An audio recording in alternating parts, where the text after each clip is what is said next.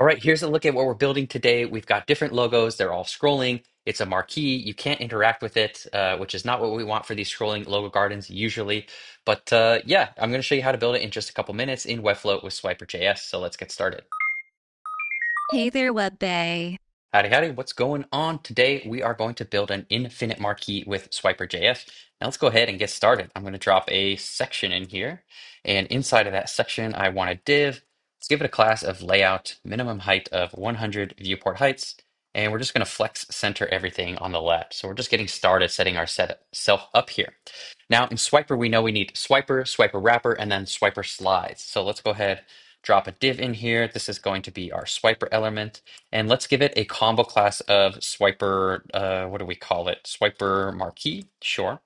And then let's drop another div in here. This is our Swiper wrapper class. These classes matter, remember.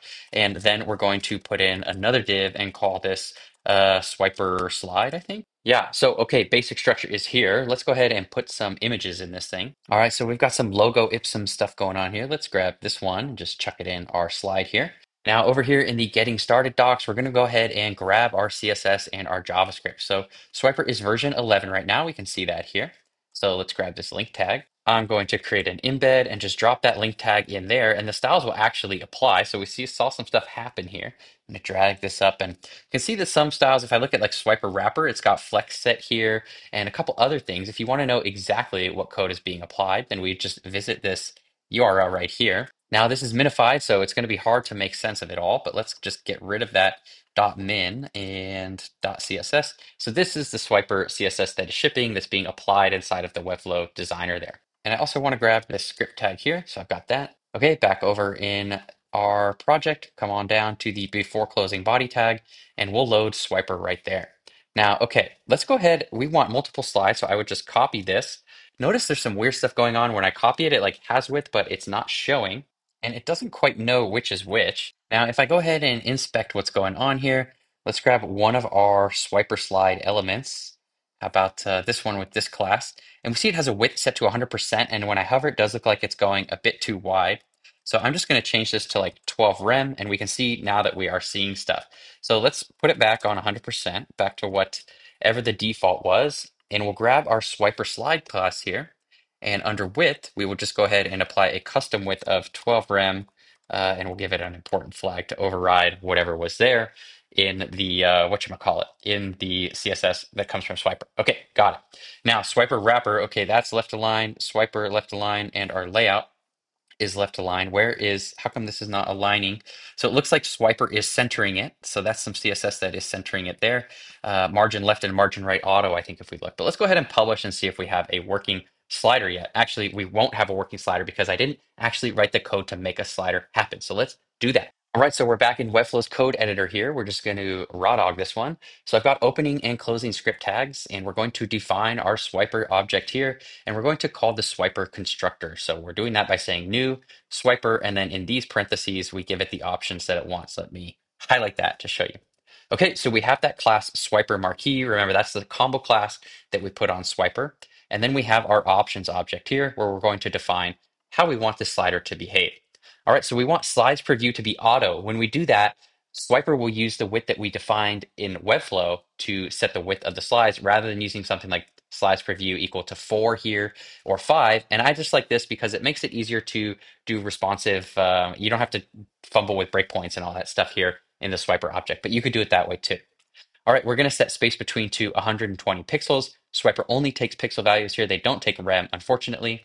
Then we're going to set loop to true. This makes it an infinite marquee, essentially. We're going to set our speed to 4,000. This is in milliseconds. Probably going to be a little fast, but for debugging, I like to keep things fast and then slow it down when I actually ship the code. Allow touch move is false. This means that we can't interact with the stuff that's going on in the slider. And then autoplay. This is where we're going to make our infinite marquee happen. So we're setting a delay of 1 or 0 here, just something super small. The speed is like, 4 seconds, and the autoplay is going to happen, but there's no delay. And disable on interaction is set to false as well. So that should be everything we need. Let's save. And now we'll go ahead and publish again and see if this is actually working. All right, on our page, we've got actually nothing happening. If I come to the console here It says swiper loop warning. The number of slides is not enough for loop mode. It will be disabled or not function properly. So let's add some more slides and see if that fixes that. Or even if we came to a lower breakpoint, actually now it's working. It also has this weird kind of easing going on, and that's definitely not something that we want. So actually, let's troubleshoot that right here. So if I were to select our swiper wrapper here, we can see that this has a transition timing function set to this CSS variable, swiper wrapper transition timing function that came from our swiper CSS. If I click that, it doesn't quite know what it is here, but it turns out it's like an ease, and we don't want an ease, we want a linear function. So let's go ahead and grab, let's just go ahead and grab all of this and we'll redefine it in Webflow here. All right, so let's fix that little timing function. So we're going to create some style tags.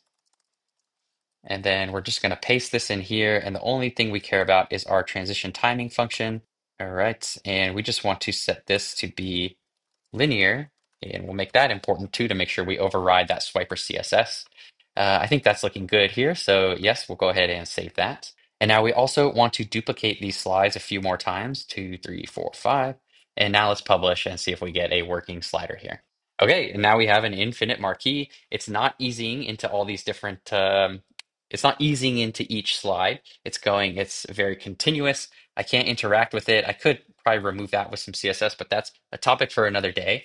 And yeah, we've got a thing working. All we have to do now is change out the logos, and really, it's all we need. So I'm going to go ahead and swap out some of these logos here so we have something else to look at.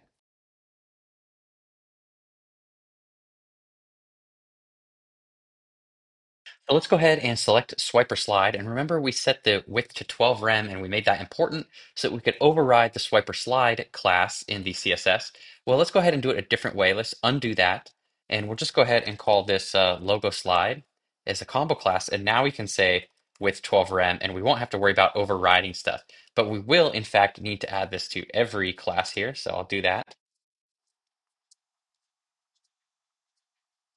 And now we can grab our swiper slide with the combo class and apply also what sort of flex layout we want to apply there too. And let's get swiper wrapper here and we'll center everything. All right, let's publish and see how this is looking. All right, and just like that, we've got an auto marquee scrolling logo garden with Swiper.js in just a few minutes. If you're working a lot with Swiper.js, well, I've done other videos on that too. Especially, I would recommend this live video I did where I show how to use Swiper.js in Webflow without the external CSS file that they ship. So basically what you do is you take everything that's in that CSS file and you put it right in Webflow so that we have full control over all of the styles.